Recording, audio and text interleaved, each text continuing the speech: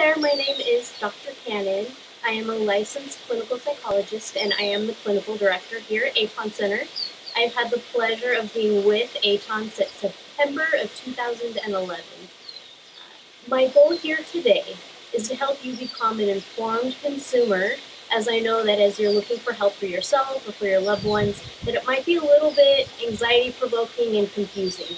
So as you're talking to each program, I want you to ask two questions. The first question I want you to ask each program that you call is, which evidence-based therapies do you use? And the second question I want you to ask is, can I have a look at your outcome research?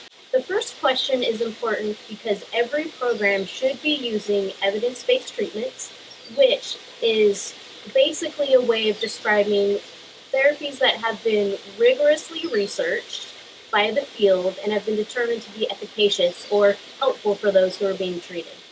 So many times if you ask a program if they're using evidence-based treatments, they need to be able to tell you that they're using one or a combination of the following treatments: cognitive behavioral therapy, acceptance and commitment therapy, dialectical behavioral therapy, motivational interviewing, relapse prevention skill building, EMDR, and assertiveness training. Those are some of the most important evidence-based therapies out there that are being used in substance use treatment.